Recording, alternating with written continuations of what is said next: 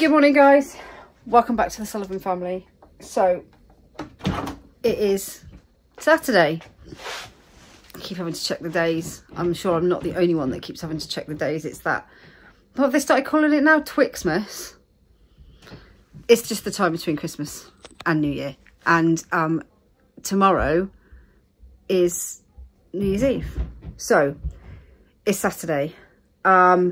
We have booked, we've kind of said a little bit about it in yesterday's vlog, but we've booked to go to see the Panto this afternoon over in Eden Court in Inverness.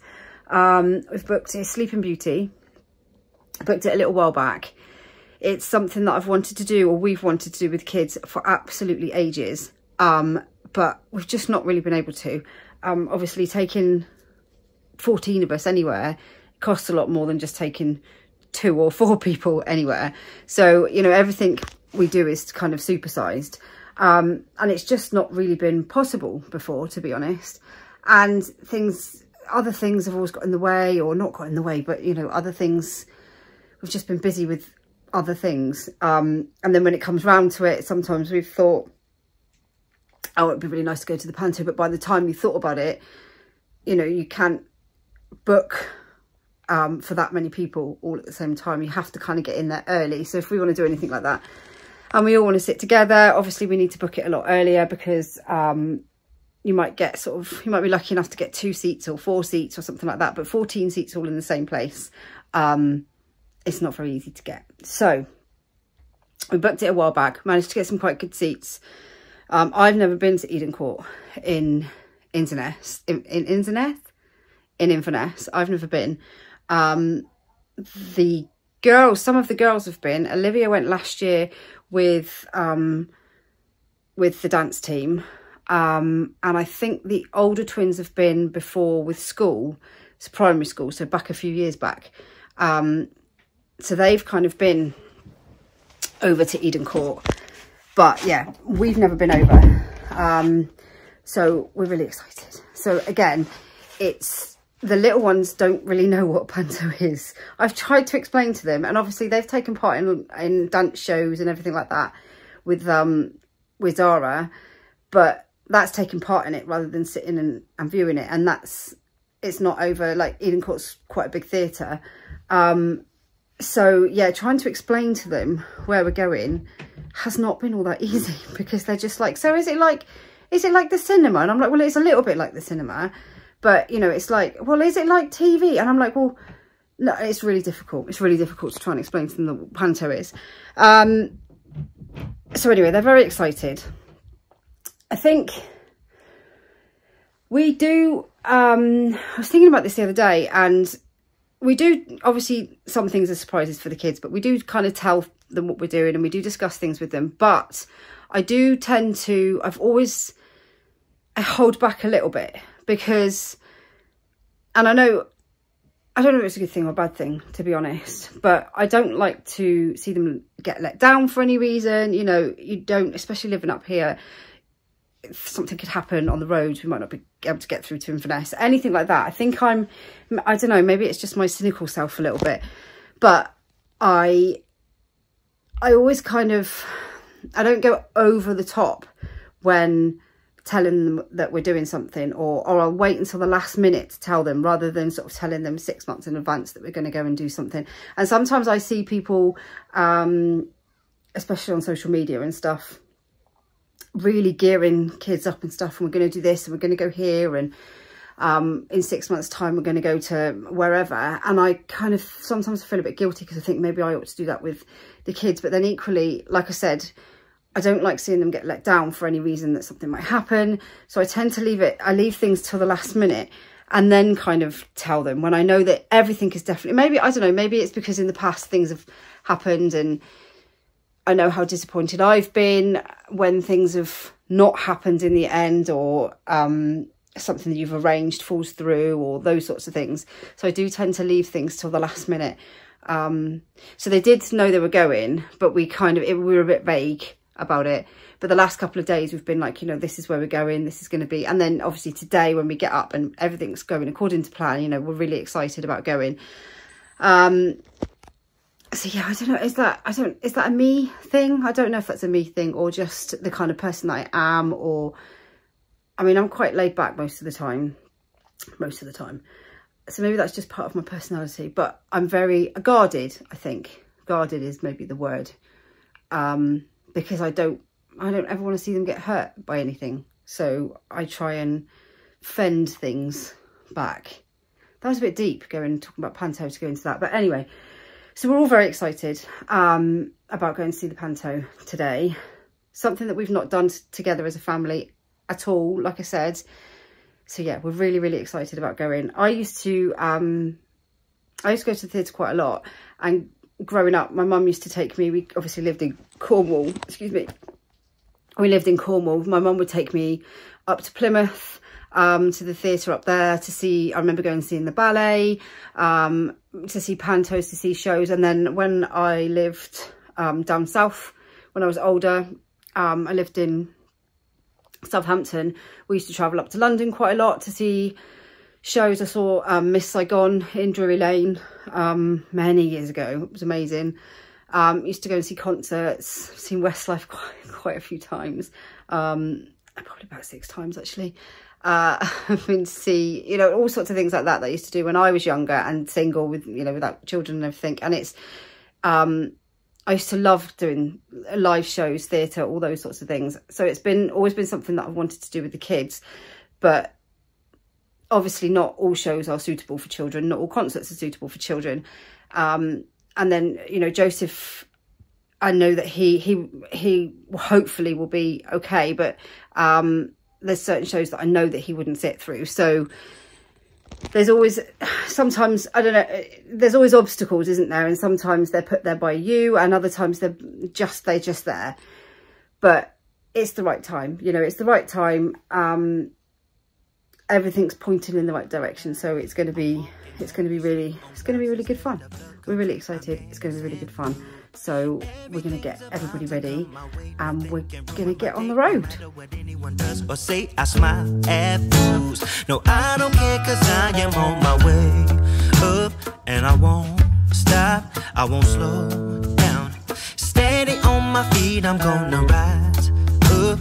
No, I won't stop, it is my time. Cause I know what it's like to be broke. Know what it's like when nothing goes your way. So I'm gonna let myself enjoy the fruit from this lucky day. Yeah, I am on my way up, I won't slow down. Yeah, I am on my way up, I won't slow down. I'm strolling down the street with all of my favorite songs on repeat. I'm dancing through. Everything's about to come my way, and I don't care if you spill coffee on me or if the sky is gray or blue. No, I don't care, cause I am on my way up, and I won't stop, I won't slow down. Steady on my feet, I'm gonna rise up. No, I won't stop, it is my time. I know what it's like to be broke, yeah. I know what it's like when nothing goes your way. So I'm gonna let myself. Good morning, guys, and welcome back to the Sullivan family. So we are well on our journey to Eden Court to watch Beauty and the Beast. We're all very, very excited. Beauty and the Beast. Oh, sorry, Sleeping Beauty. Beauty and the Beast. Beauty and the Beast. I'm sorry if it's my favourite film of all time. No, it's not. Anyway, yes, so we've just stopped at Tesco's to pick a few supplies up. A few nibbles, a few drinks and all that kind of stuff to take in with us. A few sweeties. But we're all very, very excited. And we're happy to take you on our little journey all the way to the pantomime. So we are very, very excited. So guys, we're going to pick a few things up in here and then we'll be on our way again.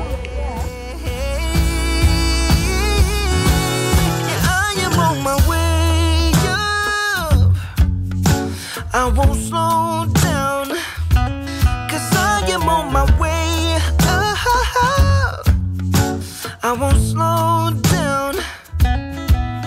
am on my way. I won't slow down. I am on my way. I won't slow down. Weird, you want me to take spiky bag? It's a bit heavy, ain't it? Agnes! Boom! Sit next to us. You're in one of the clubs. Took me see Charlotte, Toby and Eva having a full fun. No, the black bumper and then eventually.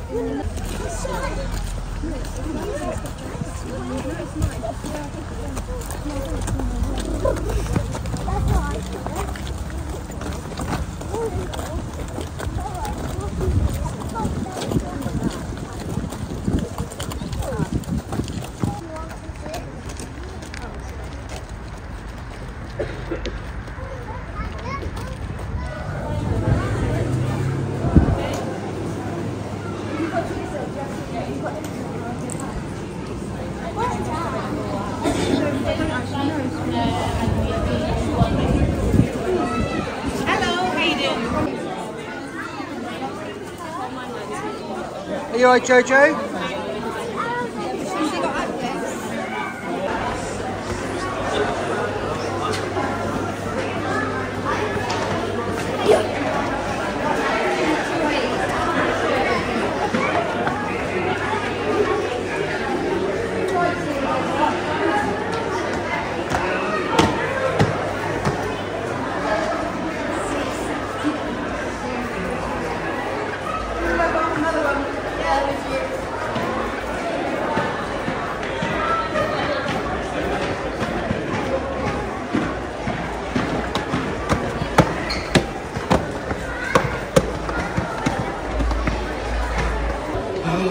It's very exciting, guys.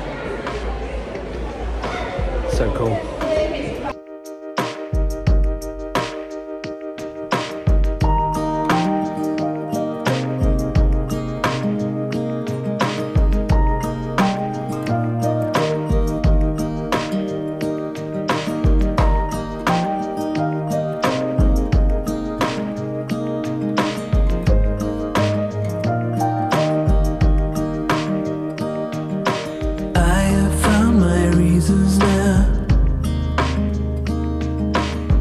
My burdens left behind. I did not know what it would bring. Now I'm capable of everything.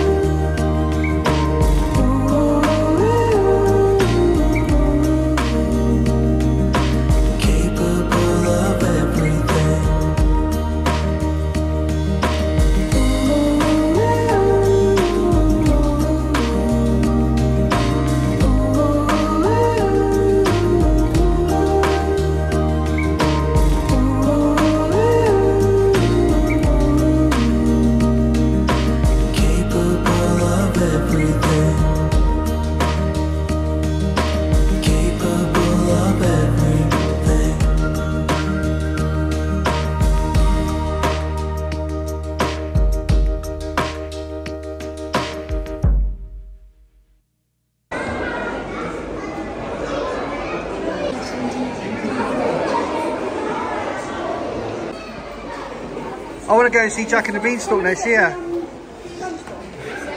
Yeah, we've got all the lunchboxes.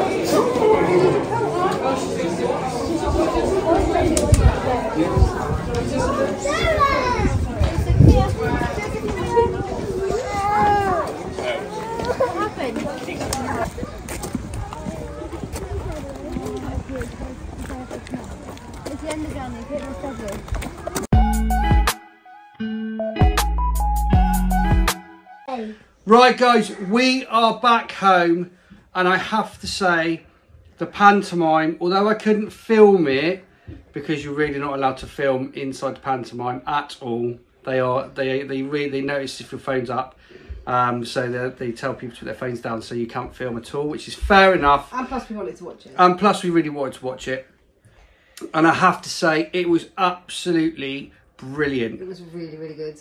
Really good. Yes. Really, really good. Yeah. Really good fun, wasn't it, girls? Yeah. So we've brought these three down. They've just had their baths. We've got these three down to have a chat. Joseph's well too tired, so he's up in his bed. But what did you think? Good. So what was your favourite bits then? Mine was the fairy godmother and the princess. Ah, yeah. Leah? The wig falling off. Oh, when his wig fell off, her wig fell off. Yeah. That was funny. That was Nurse Nettie, and her wig fell off. I don't think it was meant to fall off. No, it wasn't. No. That was quite funny. It wasn't part of it. No. Agnes? Jester. Jester, yeah. And then when they were fighting the dragon. Oh yeah, that was good. They had a big mechanical dragon. That was really cool. I think that was Flo's favourite bit as well. It was, definitely. Yeah. Florence loved it. Oh, absolutely loved it. Wait, and the chicken. Oh, and the chicken. Yeah. Yeah, and the chicken. And the chicken.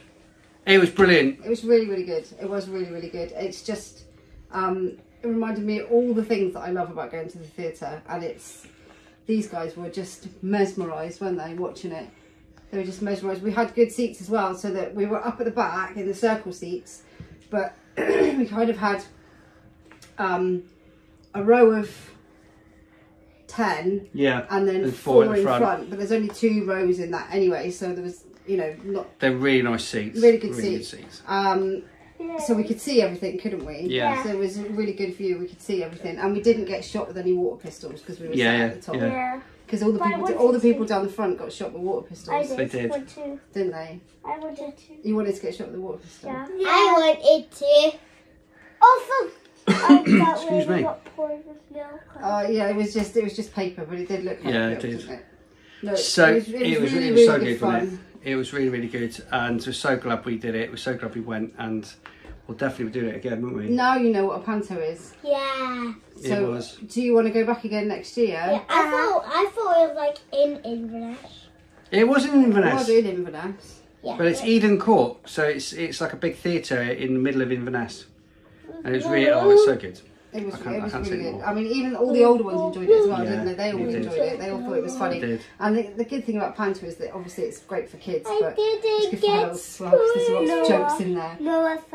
No, even Noah thought it was funny. Even Noah and Lizzie liked it. So everybody had a good day. Everyone had a really, really good day. Charlotte liked it, yeah, and Olivia. Everybody liked it. Flo was really, really good as well. She sat in her own little seat, bless her. But she wasn't heavy enough to keep the seat down, so Olivia had to put her leg on it. But Flo just wanted to stand up on the seat and eat sweets, and she loved it. She loved the dragon.